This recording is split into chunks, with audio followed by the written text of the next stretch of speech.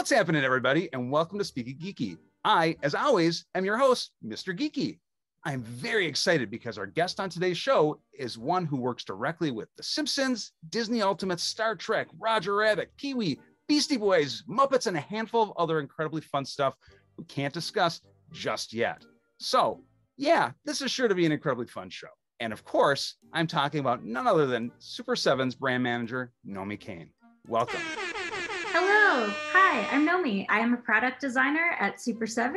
And yeah, I'm excited to talk about some toys today. We're thrilled to have you here, first of all, and we're definitely going to jump into all those properties I just listed above. But first, I just want to give you an opportunity to tell any of the probably couple remaining people out there who somehow haven't heard about Super7 a little more about what you do, what lines you oversee as brand manager, and what brought you to Super7. I came to Super7 at the very beginning of 2018, and I came from Peanuts. I was working at the Schultz studio in Santa Rosa directly for the Schultz family on Peanuts licensed product and reviewing Peanuts licensed product from all over the world, as well as doing some in-house design and illustration for publications and product that we were putting out, which was super fun. And I did get to do a little bit of art direction on some plush and on some figures. And that sort of brought me into that realm of like, how fun would it be to design these from the ground up? And so that's kind of how I came to Super7. Being a product designer is really fun because I think it's a big job, which is, makes it a lot, but it's really fun.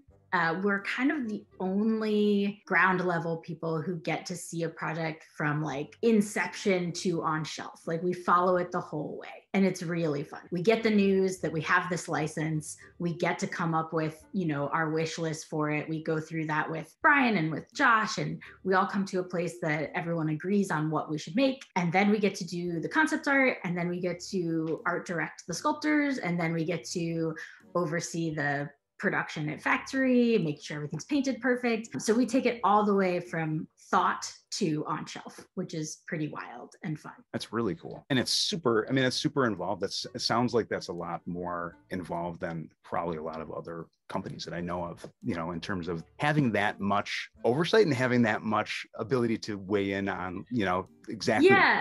I realized that, just from talking to other people in the industry, that not every company does it that way. Like there are places where the product designer literally just does concept and passes it off. But I think the advantage of the way that we do it, where we're really involved the entire process, is that it stops things from getting lost in translation, and it stops details from getting, misinterpreted or left off. Like it's us following it the entire way through to make sure that original vision that we agreed upon with Josh and Brian is what the final thing is. And so it gives continuity and a little bit of quality control for us to be the entire way through. Oh yeah. And it shows. In the final product, you can see that this is, how much love and attention goes into the product. There's such a wealth of fun details that is very much, you can tell that those involved are fans, and you can tell that it's very much for the sake of the fans, right? Yeah, that is the heart of everything we do, is like, that's the Super7 motto is no one made what we wanted, so we made it ourselves. And that is 100% the way that we operate, is like, if I were going to buy this product, what would I want it to have? What would I want it to be? And I think that's the way you have to look at it. Otherwise, you're just kind of detached and like, who wants that? Yeah, you're directly invested, right? You're getting out stuff that you've wanted to probably see for years, right? Sometimes a little too invested. Sometimes it's like, all right, it's okay if the eyes are PMS 636 and not 637. We can live with that. Maybe just step back a minute, but but yes, overall, it's great. That's a designer hat on, where usually like your own worst critic, right? In terms of like, because what there was, but I think anyone seeing it will look at it and say, this is just a gorgeous figure, I hope so. That's what we want. Could you tell me, I guess, a little bit about your collecting experience when you were younger? When it must be pretty fun getting to be in the heart of getting to make the toys, but it's like, as a kid, what did kid you look like in terms of what you collected? Yeah. And there's stuff that you didn't have an interest in as a kid that you now appreciate as an adult that you get to be surrounded by now, you know? As a kid, I wasn't like a completist about collecting things. I was a little more impulse driven. It was just like, that's cool and I want it.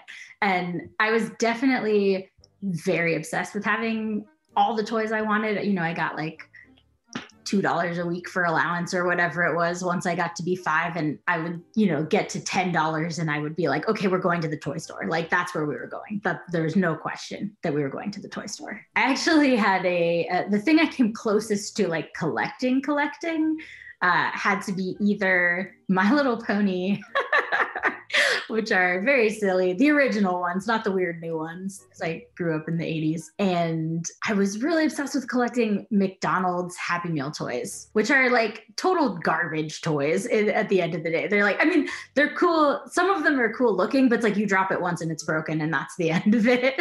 So, but I loved them. It was like, I didn't even eat the burger most of the time. I would just like dig in and get the toy and maybe shove a few fries in, like, okay, good, now I'm gonna play with this. This is what I want. I really liked the Disney McDonald's toys, obviously were like huge for me. I loved those. I think especially like there were some like Lion King ones that I was really into and some Little Mermaid ones. I was a big Disney fan as a kid in general, because I feel like I am an age where I straddled that line between like the Disney Silver Age and then like the 90s Disney, you know, onslaught. And both of those have such great films that totally hold up. I do a lot of rewatching of things for research at this point at Super7.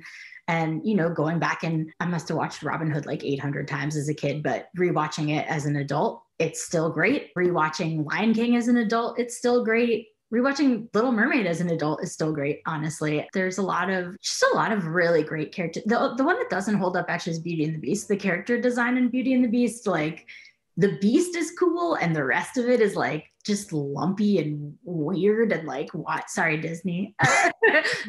Doubt we're going to make any Beauty and the Beast toys. I'm just going to throw that out there, but I could be overruled.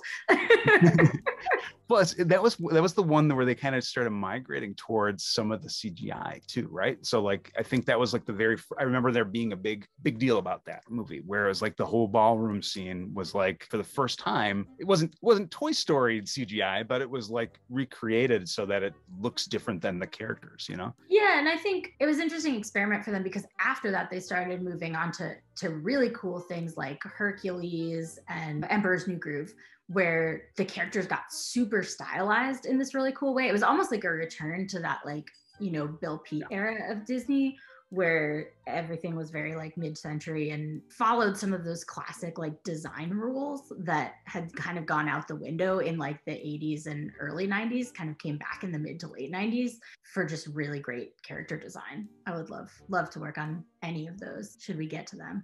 Disney is such a deep bench.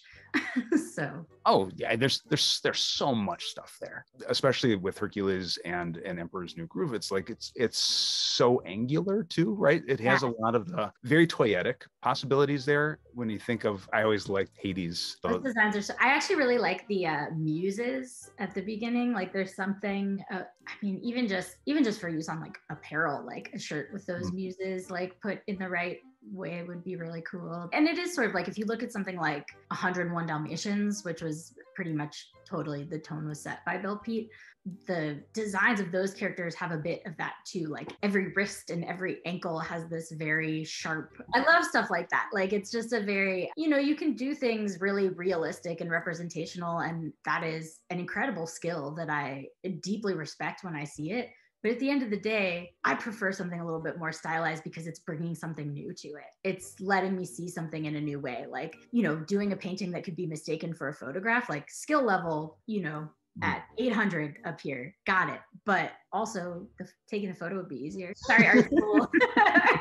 Yeah, no, but it allows for them to have their own creative flair to it. Not to say that that's not art, to do something that looks so real, because that takes an enormous talent, but bringing and adding layers onto the style and creating it your own is like what gives it, you know, an extra point of interest, I think. You know, and that's where, you know, also obviously I have so much love for Peanuts. You know, one of the things is if you look at those early strips in like, you know, 1950 to 1960, basically that first decade of Peanuts, Charles Schulz was drawing in this like extremely stylized, streamlined manner that looks so different from most of the Peanut strips that we think of when we think of Peanuts.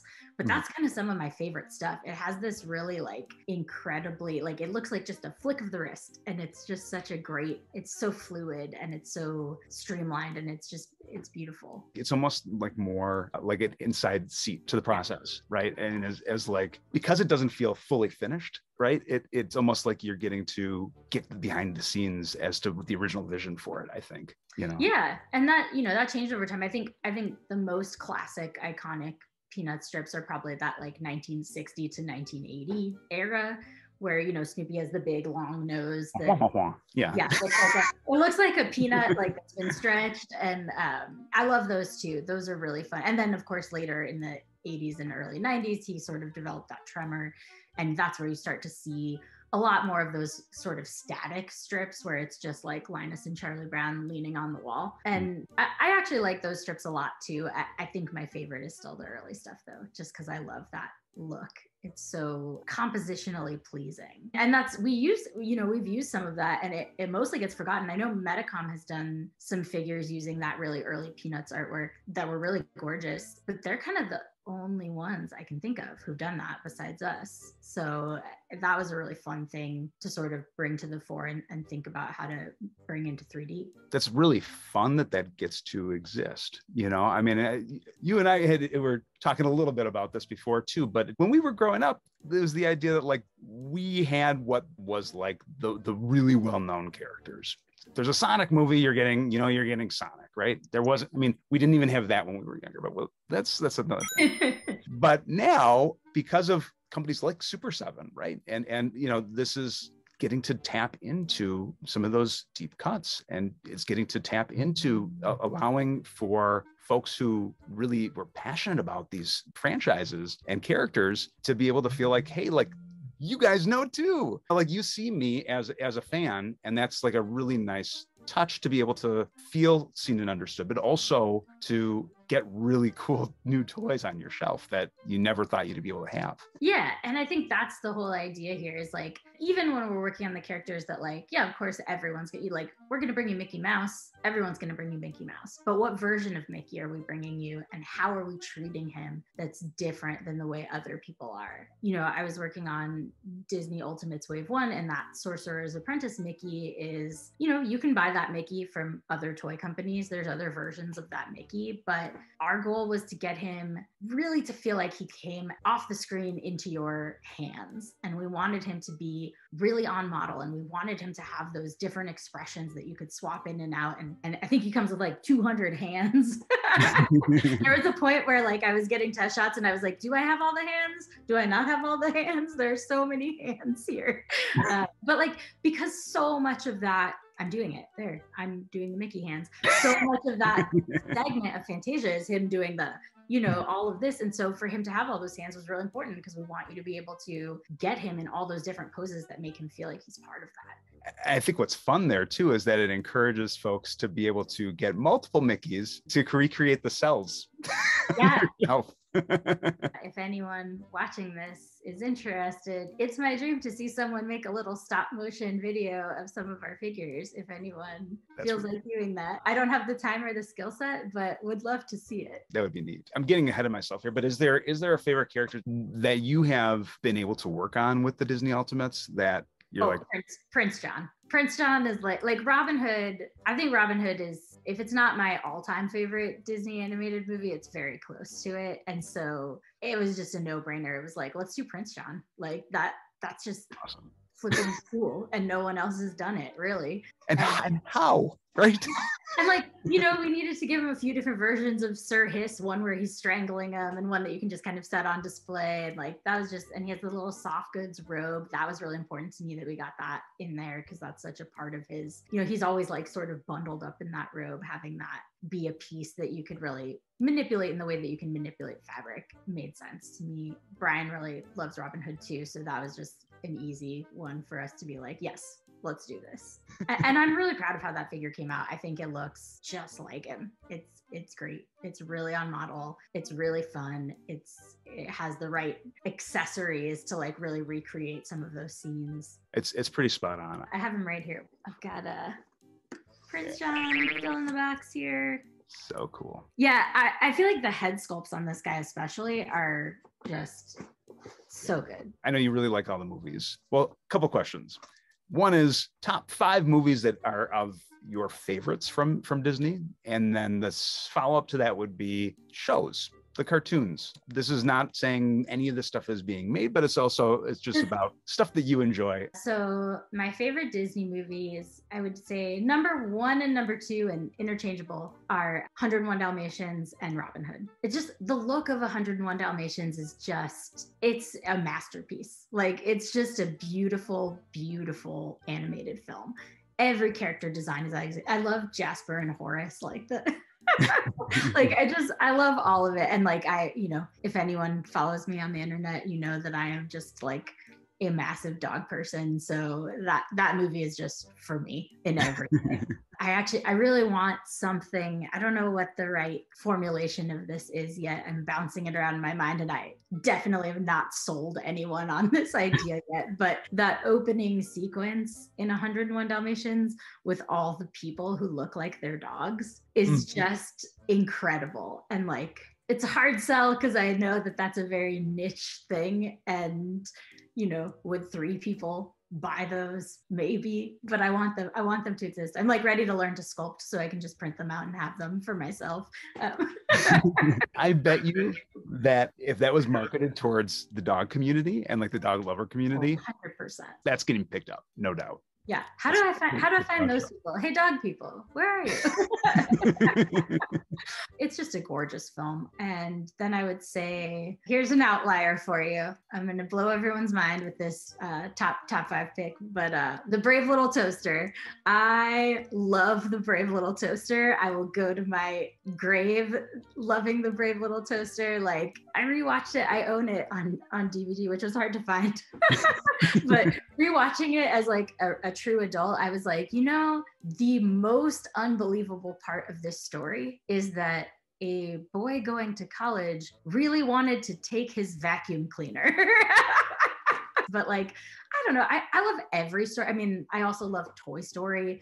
I don't know if this is like a really weird niche one, but has anyone ever seen Raggedy Ann and Andy's Musical Adventure? Oh, I have seen it. That movie is like, so I love any movie. This is what it comes down to. Any movie about your possessions coming to life when you leave the room and like having adventures of their own is my favorite. Like, I love Brave Little Toaster. I love Toy Story. I love Raggedy Ann and Andy's Musical Adventure. Like, I want all your toys and all your belongings to be like having a life of their own. It's just a recipe for me to like your movie if you do that. I would throw Brave Little Toaster in there. I would definitely throw Lion King in there. Like, it's just, Lion King's just a great movie. Okay. My last Disney movie in my top 5, I'm gonna go with The Rescuers. Oh, nice. Yeah. I noticed you didn't say Down Under. No, the original Rescuers. Yeah. Like, just like Madame Medusa and her alligators, and like just the idea. There's something, this is like super weird, but something about Miss Bianca always reminded me of my own grandmother, who did not look like a mouse. I don't know what that, there's something about her, like, oh, we'll take care of this, even though I'm a mouse. Reminded me of my grandma. So love that one. Yeah. I'm gonna go, that's my top 5 classic Disney. I approve. Thank you. I mean, there's so much to choose from. I'm sure later I'll be like, I forgot about this. But... Oh, I know. I mean, I was just, as you're saying this, and I realized it was like such an impossible question, right? As you're telling me the names, I'm like, I don't know how I would be able to answer just 5, right? Because I would say it and then immediately be like, oh no, it's really 80 more. Yeah. And I realized too that like the Brave Little Toaster, that was always a favorite of mine too when I was growing up. And I think that's maybe why the story of Toy Story felt so familiar, because it's kind of the same movie. Well, it's also John Lasseter, so it literally is the same movie. Yeah. But I feel like there's something so charming about it being appliances and like not things that normally have a face. And also there's that point where they like get like thrown into that weird like reused like electronics chop shop, and all the like Frankenstein appliances come out and like bully them. It's great. If you haven't seen it recently, go watch it. It's fun. It's fun.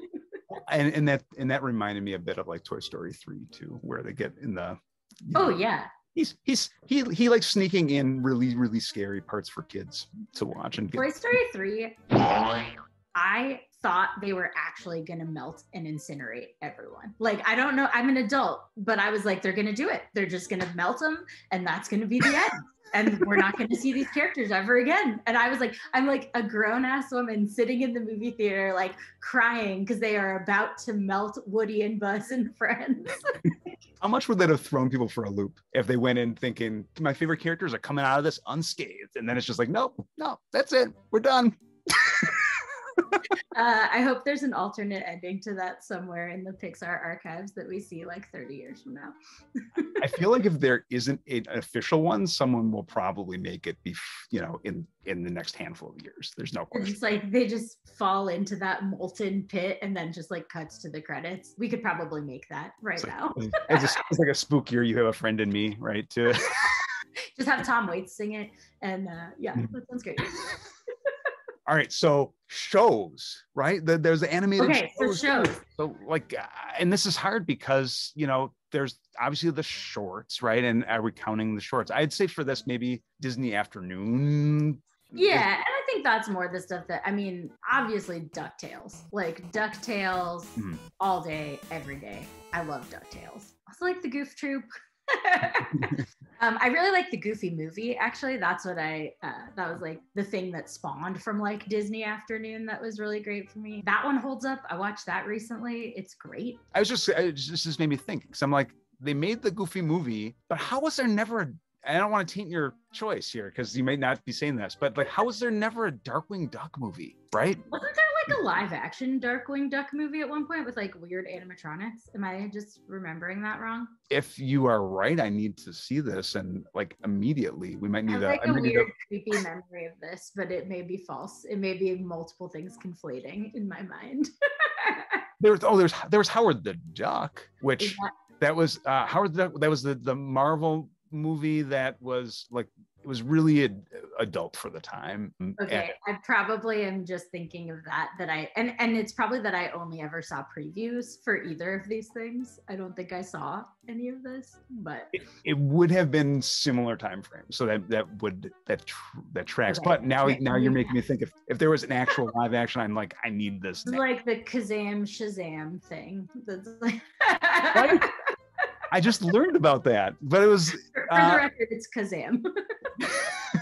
but apparently they're having Sinbad. Yeah, they're having Sinbad in the second. They just confirmed that he's going to be in the second Shazam movie. That's hilarious. Just to mess with people. I love just to mess. Yeah, exactly. That's great. Yeah, and I guess probably Chippendale's Rescue Rangers was like the other one that I watched regularly, which those were fun. They were goofy and they were fun. I mean, I love the old Disney, the Disney Saturday morning cartoons essentially from like, the early days, the 40s and the 50s and whatnot. Like all those old ones with like Mickey and Pluto getting into weird hijinks. I love that stuff. The Brave Little Tailor, we obviously have done 2 versions of now because everyone loves that one. Are you going to have an at scale of the giant as well? Super duper size? Yeah. that tooling cost is like my house. Yeah. Those are really fun though. Those are ones where I was amazed with how they turned out and how big they were too. The larger size one. Oh, the supersized. So yeah, supersized. We can definitely talk about supersized because so far I've been the designer on every supersize we've released. So that's been my jam. I'm loving your selection that we've seen so far. Supersize is fun because it really started because we were like sitting in the office one day and Brian had this old toy from like the 60s or 70s. Gina, the alligator. Have you seen this? Oh yeah. Is it Gina or is it Gina? I don't know. I don't hear anyone say it out loud. It was like a German cartoon series. They made these like large format, not as large as our supersize, but they made these like large format vinyl toys with like 1 or 2 pieces of real soft goods tailored clothing. And Brian brought one in one day. I don't know if he'd picked it up at a auction or something, or an antique fair, and he was like, we need to make something like this. And I was like, okay. And we're just like brainstorming, and he's like, and it needs to be fucking huge. And I was like, okay, can do. And we started with Snoopy, and Snoopy in that like early 1950s Peanuts style, because he's cool then. He's walking on 4 legs, and he has just that beautiful like streamlined design with like the giant paws. And I was like, okay, let's make Snoopy. And I was like, let's make him this really weird Snoopy from this strip on Halloween 1952 or 3, where he wears a Charlie Brown mask. So our first supersize was Snoopy wearing a Charlie Brown mask. Which was, met some mixed reviews. Some people were like, holy shit, this is great. And some people were like, what is this? So it was an interesting place to start. But from there, it was very obvious we should do, more of the Peanuts gang. They lend themselves to that so easily. It's just, like that's basically what they look like already. Luckily, Charlie Brown is right here. Yeah. So my son, my big boy. But like, it was just like, what was the most premium version of that was sort of the idea. What is the most premium version of this we could possibly make? And it was to do it in rotocast vinyl with like, like this isn't like cheapo Kmart fabric. This is like real canvas and real felt, and like we just really wanted him to be the most perfect Charlie Brown. And that's kind of what's carried us through the rest of the line. It's gotten a lot more elaborate from there with some of the Disney ones. What's fun for me, I come from Minnesota, and so does Charles Schultz. Exactly. And we had part of the thing that they do here is they had all these statues that were that they'd have at like different locations. I grew up like with all these, these statues around, and for the first time it's like I get to have something similar in size. Yeah. I'm going to run out of room in my house. I need to add like a museum wing here, because I think I'm almost at like 12 supersizes I've designed, and I'm going to need one of every single one of those to get them Of course. For posterity, obviously. So I'm going to need a bigger house. Well, and I think too, like just for the sake, it's like expanding the possibilities for what you can, for people who like to pose different kinds of things on their shelves, especially because of all the different stuff that Super7 makes. Especially with the supersized stuff, you could have any variety of supersized characters going against kaiju and going, that really, makes sense to have up there in a fun way. I want to see Charlie Brown take on Godzilla. Good Godzilla grief, right? Yeah, exactly.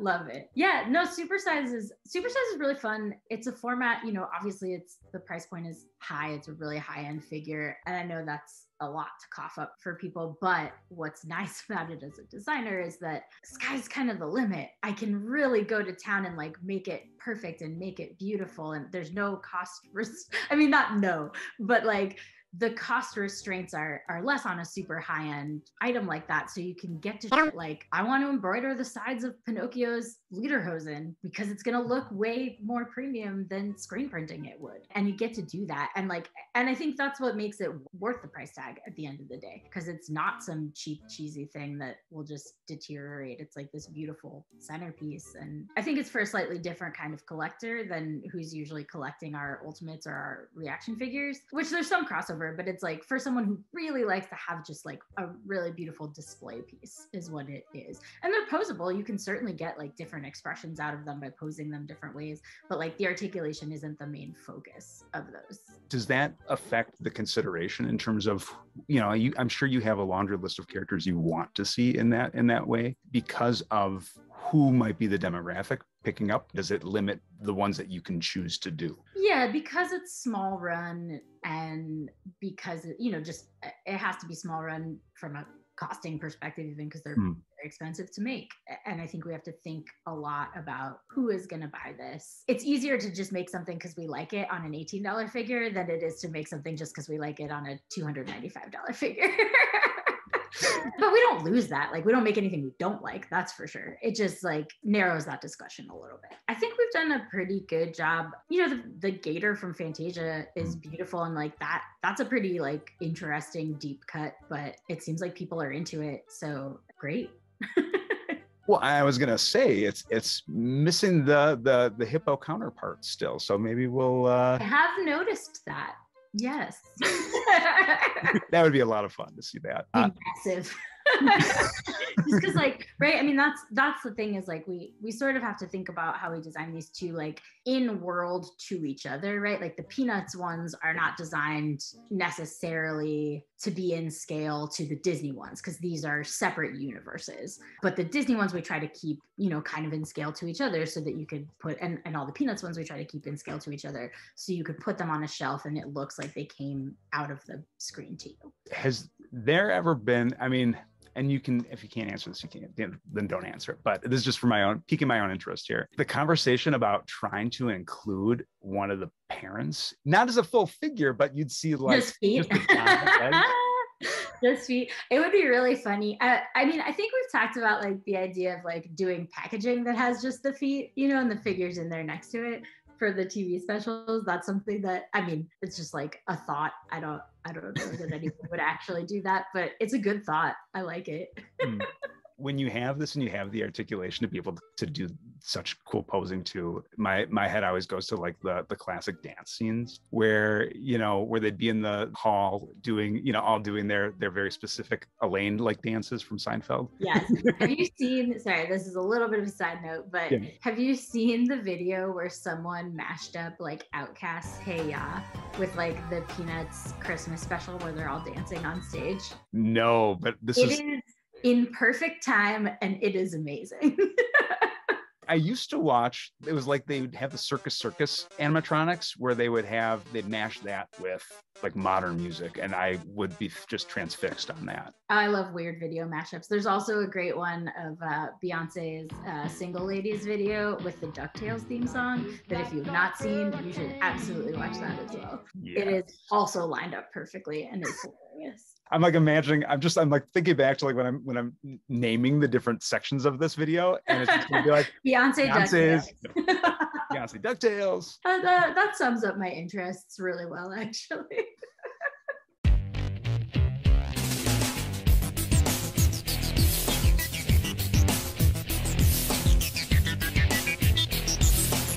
Well, that's it for part 1 of our exclusive interview series. But stay tuned, because part 2 is coming right around the corner. We realize you could have been anywhere and you chose to nerd out with us, and we appreciate that. And while you're here, make sure to check out some of our other really cool videos we think that you'll appreciate quite a bit. And if you haven't already, make sure to sub, like, and share with any other folks you think will appreciate the kind of videos we're putting out. So until next we speaky, keep it geeky.